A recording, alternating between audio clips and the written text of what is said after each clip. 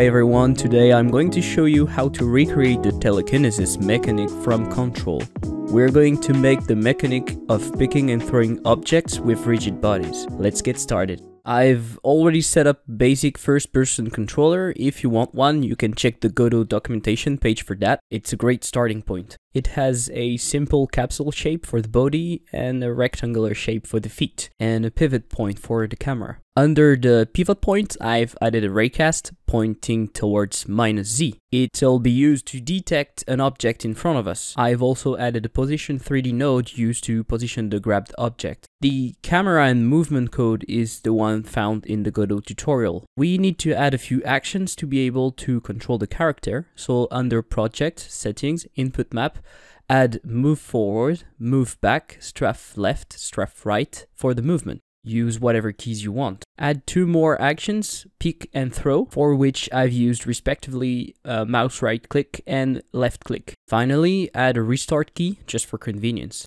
Next, we're going to create the throwable object scene. I'm using a pawn model, but you can use whatever you want. I'm switching the root node to a rigid body with a mass of 5. To create a collision shape fast, I'm using the create simple convex collision sibling button from the mesh. We'll work on the script later. Finally, create a main scene. I'm using a CSG box with collision enabled and invert faces as a test room. I can now instantiate both the players and the poke. If we run the scene now, we can see that the player is able to move and push the rigid bodies. We'll now work on the throwable object script. We'll declare 3 variables first. The first one to keep track of our original parent, and the last two to remember our collision layer and mask. This is useful for when we'll disable physics. We add a variable picked up by to keep track of who is holding the object. Create the function pickup used to pick up the object. We need to add the variable original transform used to keep track of the transform before reparenting.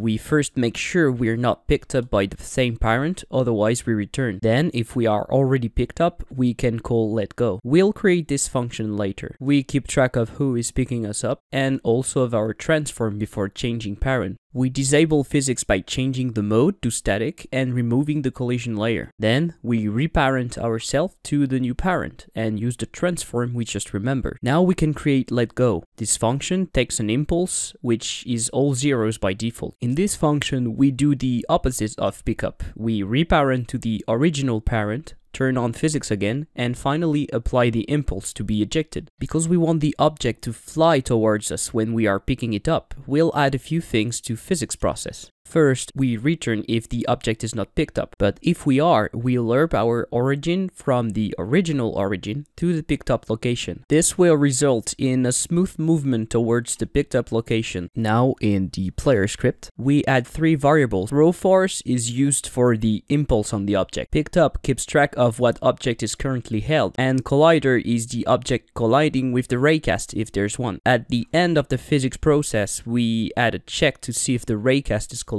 and if he is, we get the collider. Next, if we're firing the pick action, we first make sure we don't have a collider from the raycast. This is the case where we are not looking at an object directly. Next, we get the bodies overlapping the area. We are going to loop through all these bodies and find the closest one. We make sure to have found one and call pickup on it. In case we are looking directly at an object, things are a bit simpler. We simply make sure it can be picked up and we call pickup on it. Finally, if we're firing the throw actions, we want to make sure we have something to throw and then call letGo with the desired impulse. We're using -pickupPoint.globalTransform.basis.z to launch the object in the Z direction of the pick point. If we take a look at our pick point, we can clearly see that the object needs to go in the -Z direction, and that's why we're using the basis of the pick point. Now we have everything we need, so we can launch the scene and test it out. We can grab the objects we are looking at or grab the closest object otherwise, and then we can throw it. I hope you find this interesting. Don't hesitate to share your project with me if you're doing something with this. You can add me on Twitter or in the comments below. You'll find all the sources on my GitHub, link in the description. If you have any suggestion on how I'm presenting these tutorials, please tell me. Also, if you want me to recreate a particular mechanic, I'd be glad to try. I'm thinking of recreating the tree chopping from Valheim for next week.